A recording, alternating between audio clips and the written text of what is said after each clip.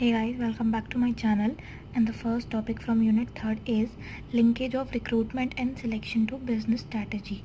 So what does it mean is कि जो हमारे recruitment and selection strategies हैं उनका business strategy से कैसे लिंक होता है. तो इसके कुछ 4 मेथड हैं. इनको हम प्रोसेस भी कह सकते हैं, फीचर्स भी कह सकते हैं, कुछ भी XYZ कुछ भी कह सकते हैं कि हम किस तरह से उनका लिंकिंग होता है. तो सबसे पहला होता है हमारा identifying needs.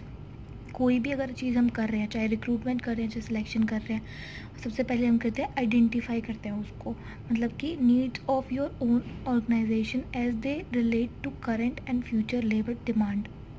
This require to identify the various jobs and roles needed with your organisation.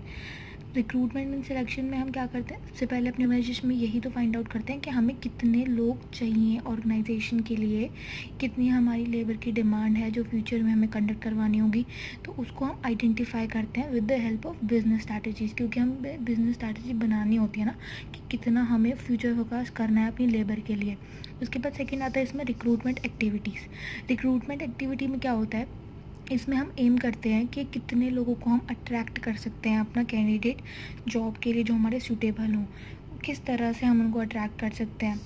उसके लिए हमें स्ट्रैटेजी बनानी होती है. जैसे कि हम कॉलेज हायरिंग फेयर्स कर लेते हैं, जैसे हमारे कॉलेज में जॉब फेयर्स वगैरह रखते हैं.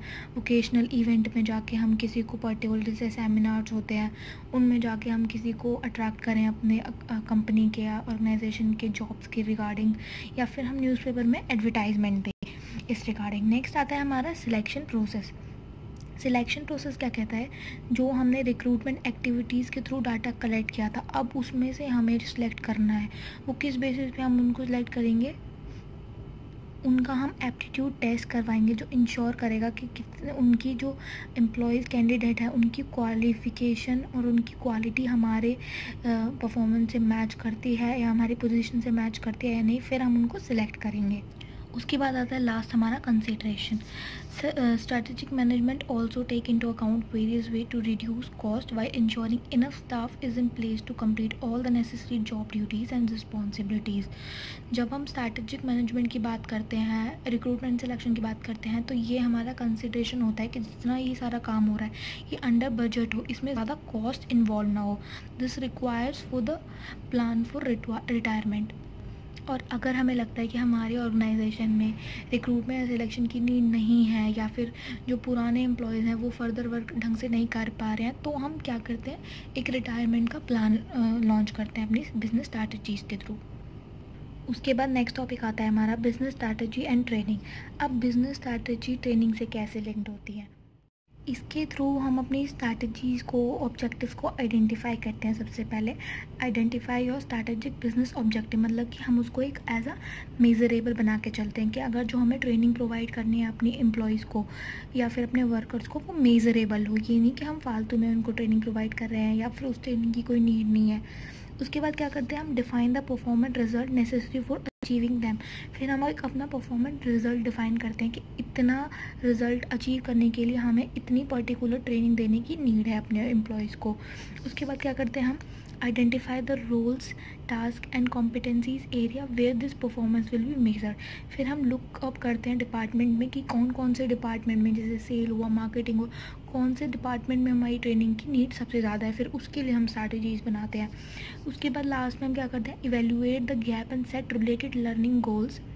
फिर उसके बाद हम क्या करते हैं, जो हमने आइडेंटिफाई किया कि किस पर्टिकुलर डिपार्टमेंट में हमें ट्रेनिंग की नीड है, फर्दर हम इवेल्युएट करते हैं कि अगर किसी चीज़ की नीड है, जैसे कि पर्टिकुलर अगर नॉलेज की नीड है, स्किल की नीड है, एबिलिटी की नीड है, तो किस तरह से वो हमारी नीड फुलफ़िल होगी.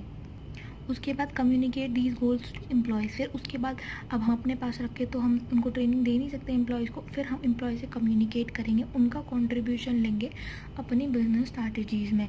लास्ट हम क्या करेंगे, design and develop training for achieving learning objective. Last में हम अपने ट्रेनिंग और डेवलपमेंट प्लान को डिज़ाइन करेंगे इस सेंस में, ताकि वो हमारे बिजनेस के लिए प्लस हमारे एम्प्लॉयज़ दोनों के लिए बेनिफिशियल हो. उसके बाद नेक्स्ट टॉपिक आता है हमारा strategic linkage of performance management system. ये क्या कहता है हमारा कि अगर हमारी परफॉर्मेंस, ऑर्गेनाइजेशन की परफॉर्मेंस मैनेजमेंट सही नहीं होगी तो हमारी स्ट्रैटेजी का क्या यूज़ होगा। ऑब्वियस सी बात है, organisation overall performance management system begin with the development of organisation strategy. ये सारा बिगिन करता है अगर हमारी ऑर्गेनाइजेशन स्ट्रैटेजीज अच्छी हो तो।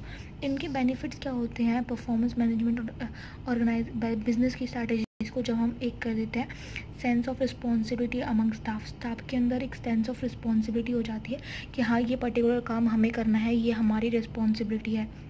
मैनेजर भी इंकरेज होते हैं कोई पर्टिकुलर काम को आगे करने के लिए।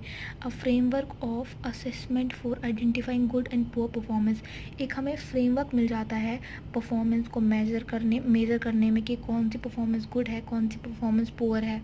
उसके बाद नेक्स्ट टॉपिक आता है हमारा business strategy and compensation system. Business strategy and compensation system क्या कहता है, the compensation strategy has to be derived from the business strategy and it has to be align with the global HR strategy.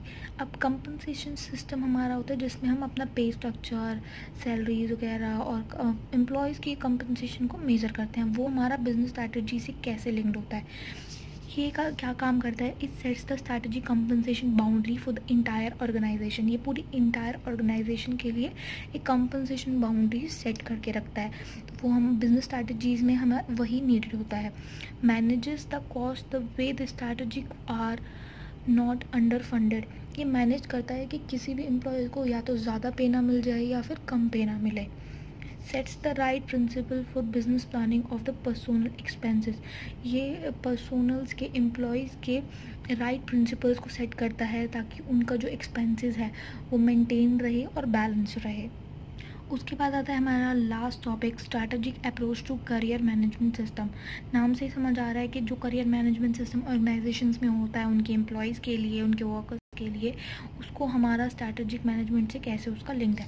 It is a process of इमेलिंग employees to better understand and develop their skills and interest and use them for the benefit of the organisation and itself. Career management सिर्फ organisation के welfare के लिए ही नहीं होता है बल्कि employees की self के लिए भी होता है। इसमें हमें क्या हेल्प मिलती है, business planning and expanded to include HR to meet business objective. इसके थ्रू हम अपने बिजनेस ऑब्जेक्टिव को अचीव कर सकते हैं। HR planning as a macro HR system, HR planning को हम एज अ मैक्रो लेवल पे लेके चलते हैं कि हमें अगर जो अपना करियर मैनेजमेंट करना है वो पूरे होल HR लेवल पे करना है, ना कि सिर्फ एक पर्टिकुलर एम्प्लॉय के लिए, पर्टिकुलर डिपार्टमेंट के लिए करना है।